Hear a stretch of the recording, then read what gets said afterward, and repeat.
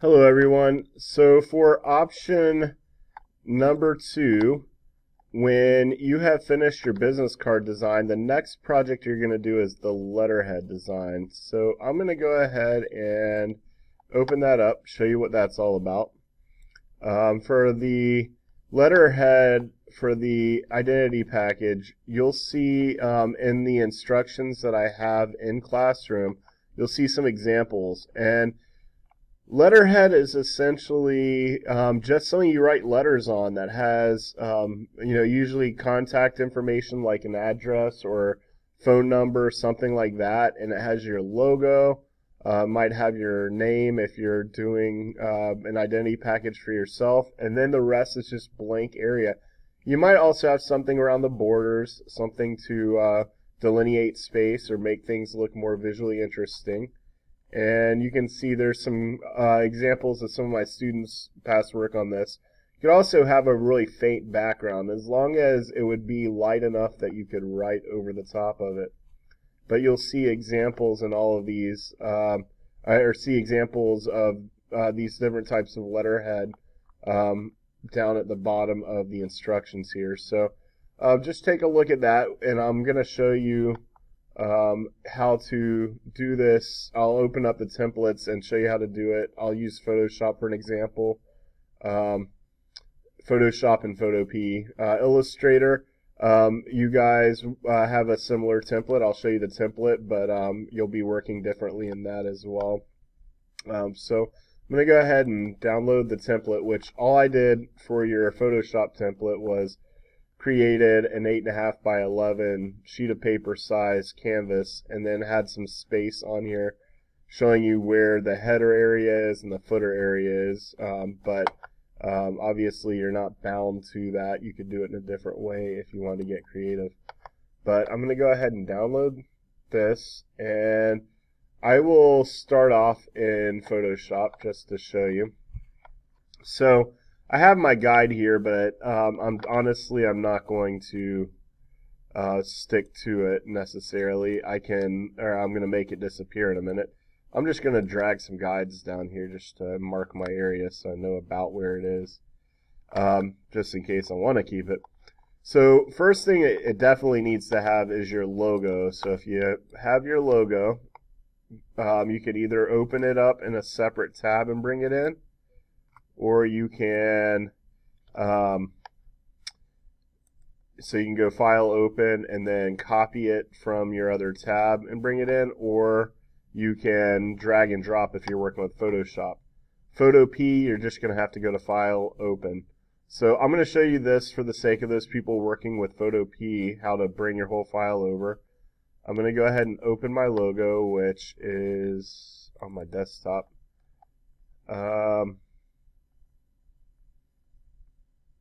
Let me find it. Actually, I might have, there it is right there. So I have my logo here, and if I go to Select All, and then Edit, Copy Merged, and you can do that in Photopea as well, and then go into here and go Edit, Paste. I have my logo right here. There's lots of different layouts you could do for this. Like I could put my logo up front and center. I could do it in the upper left. I could just do something in the lower right and leave the rest white. But I'm going to go ahead and just do more of a traditional look, and I'll have mine up here.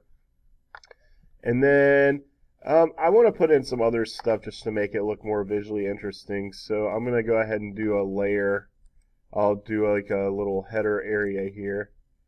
And I'm just doing that by drawing a rectangle from the shape tools area down here, and you can see I just covered up my other thing, but I'll drag it below my layer 1 so that it's behind it.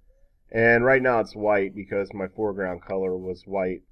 So if I go in and go to FX, I can choose gradients. I could do I don't know why it's not previewing. Oh, sorry, it's on color. I could do gradients. I could I'll do a linear gradient. And I'll do it from left to right. There you go. I could do gradients. I can adjust that in there. I'll choose a different gradient that goes better with my color scheme though. I'll do like this light blue. And then I could even, like, if I wanted to, I could create like a drop shadow or something so it separates the space. I could do a stroke. I could do, you know, something with a bevel, whatever. Just something to kind of make that space show up. And then I can go in and add in my contact info or however I want it to read. So obviously, if this is letterhead for an organization, you probably want to have the organization name somewhere in there. I'm going to use my medicine dropper on the color picker to choose kind of a darker blue to go over this. And I'm going to type it down here first. I'm going to just type in Andy Jeter.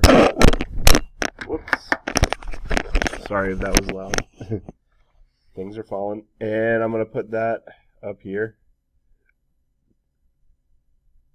Maybe I'll do like in the center.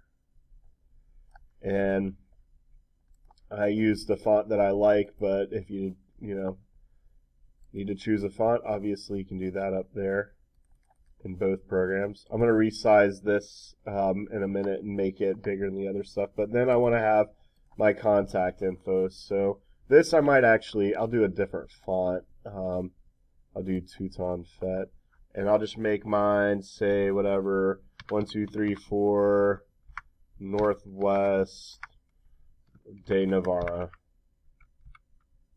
That's not the school's address, but de Navarra Drive. I just made up some numbers. It's got our road name at least. And then I'll do Cape Coral, Florida. I'll just do Florida 1, 2, 3, 4, 5, 6. And then I can put that underneath my name here. Resize to go in there. I also probably want to have like my title, what I am.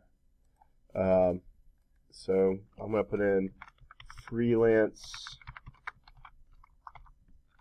graphic designer and try to make that fit underneath.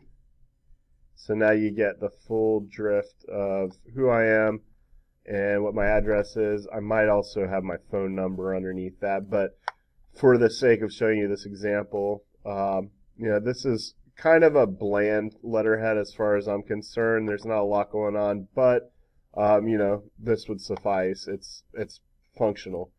The other thing I would do, or I want to show you really quick, is how to make a watermark with your logo. So if you wanted to have a copy of your logo across the backdrop here, and you wanted to make it so it was really light, but it's there, you can just change the opacity so people could still type over or write over your letterhead, but it has your logo in there as a watermark, so it's kind of more branding your letterhead.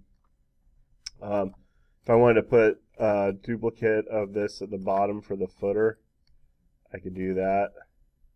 Could even put in like, okay, I'm going to put in my website here, www.mywebsite.com,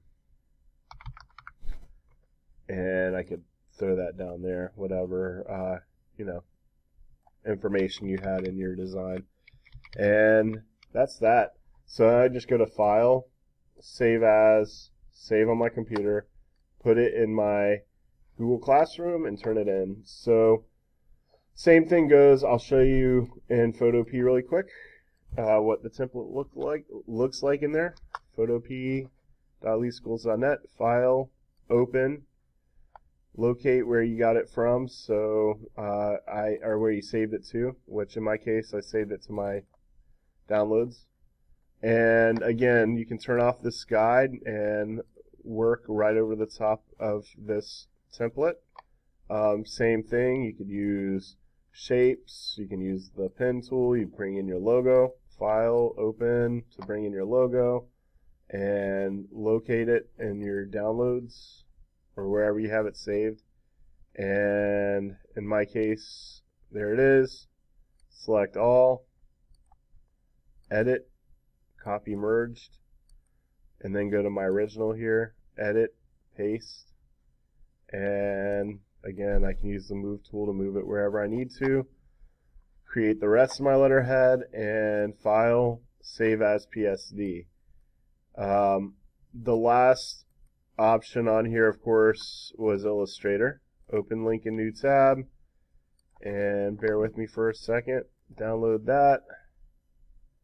Illustrator, just click on that. Should open it up in Illustrator, which might take a second. So now I have it open here.